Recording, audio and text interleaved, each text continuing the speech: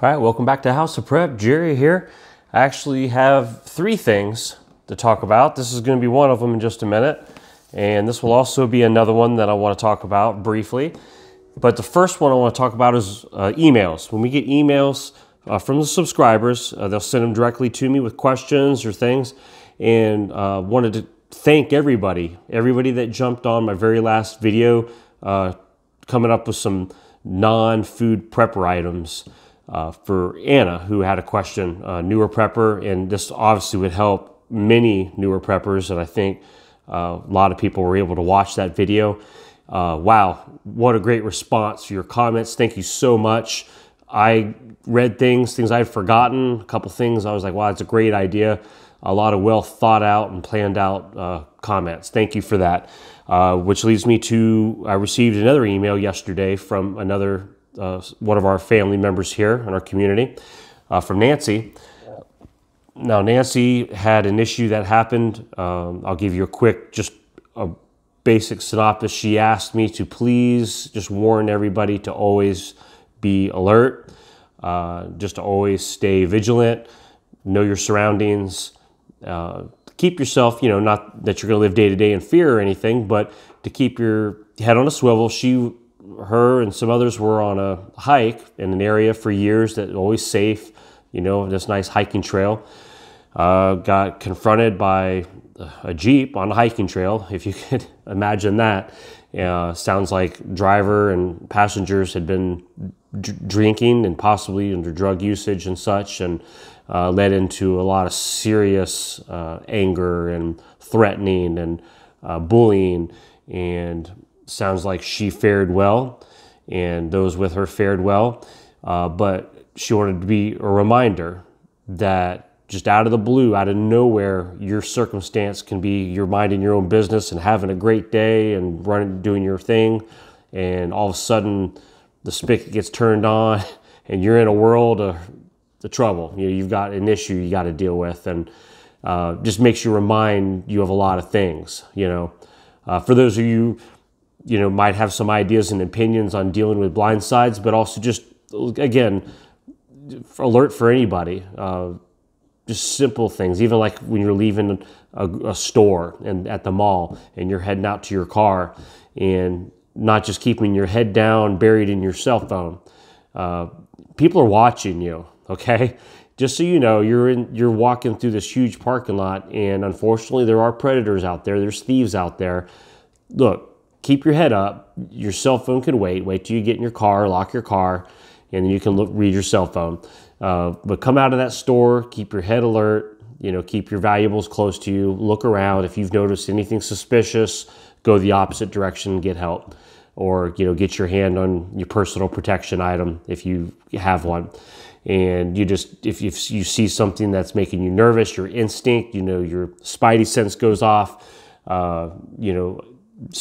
be prepared. Just keep alert. Not you're going to walk around life in fear, but you need to understand. You need to be aware of your surroundings. And so anyway, Nancy, thank you for the reminder and the heads up that look, real life happens. And I know more than just Nancy, everybody would have a story of when something all of a sudden, boom, you're in the middle of a heated situation that you didn't ask for.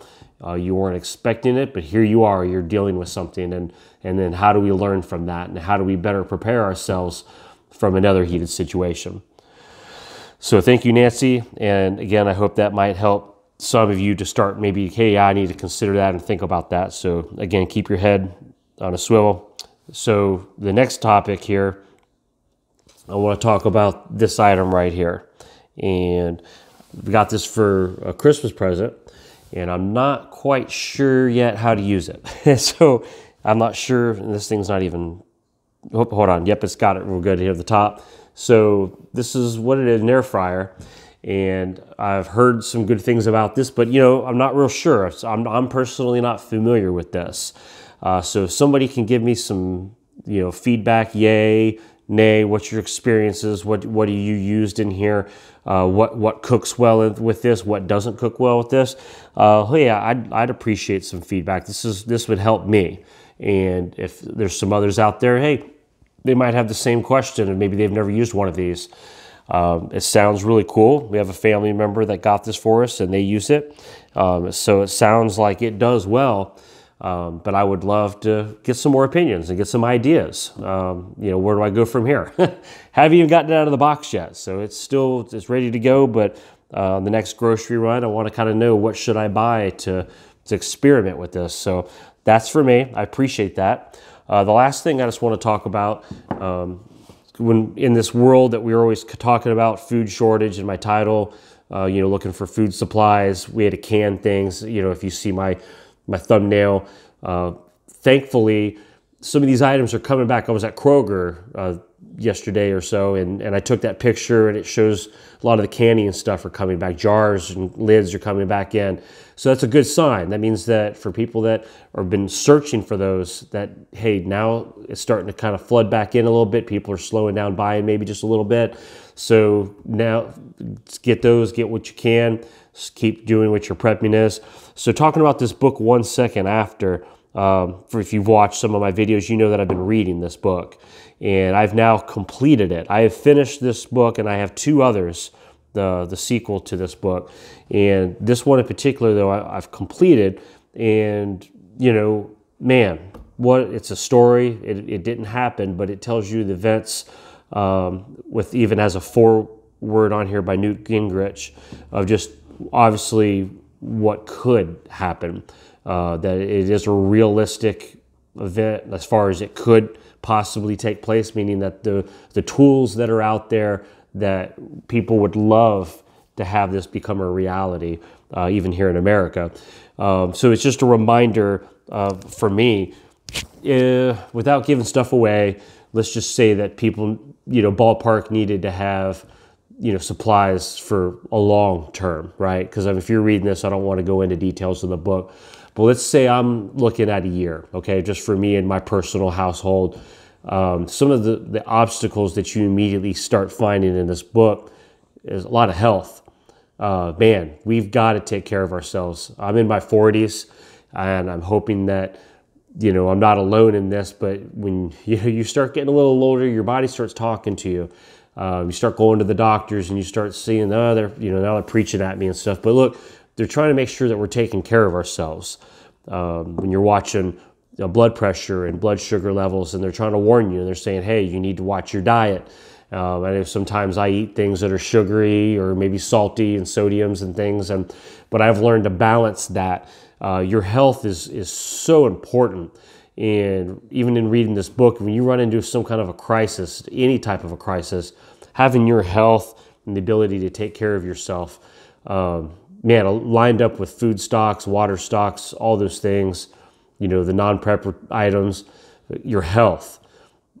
Look, folks, take care of yourself. You haven't been to the doctor in a long time, and I get it. I've been there. I've been one of the ones that have always said for years, I don't go to doctors. I don't need no doctors. I don't get sick. I don't need doctors. But unfortunately, our human bodies aren't made to last for eternity. Okay, so this is just a reminder of something that was on my mind, and just as a heads up for you. I know you don't need this. You don't need to be preached at, but if you've read this book, you understand what I'm saying. If you haven't read this book, I'd recommend it. I think it's a good tool to kind of maybe get your mind thinking about things, the what-if scenarios, and it's just a great, nothing that scares you. I hope it doesn't scare you, but something that just kind of gets you going. So this, finished it. That was my heads up for you. Questions on that, or any other comments that you have about personal security and safety when you're out in public, dealing with bullies, dealing with intoxicated people. You might have some tips on the best way to handle those situations. Obviously, remain calm, right? Get your wits about you. Be the one that has more wits in the conversation, more self-control than the other person, so that you can think and that you can use your intellect to help guide you on how to handle that situation. And obviously, if you're able to, get help or authorities. Sounds like Nancy got eyewitnesses and things. So I'm sure if she jumps in here, she might tell you a little more about her story if she chooses to. That's her choice. But anyway, just wanted to stop in and say hey to you. I hope you all having a great weekend as we start this new year. I appreciate each and every one of you. Thank you for the new subscribers. If you haven't done so yet, hit the like button for this video. And if you haven't subscribed yet, you know, the water's warm. Jump on in, hit the subscribe button. Lots of great videos. You can go back and don't forget, again, read the comments on my videos. My videos really, I feel sometimes like I'm just kind of like the one who just kind of sets up the topic. And then, man, read the comments. Comments are all usually just loaded with all kinds of great information. So I just kind of like the facilitator. That's the word I was looking for. I'm just kind of like the facilitator. The real show can happen right there in the comments. So you all have a great rest of the day and a good weekend, and I'll talk to you all later.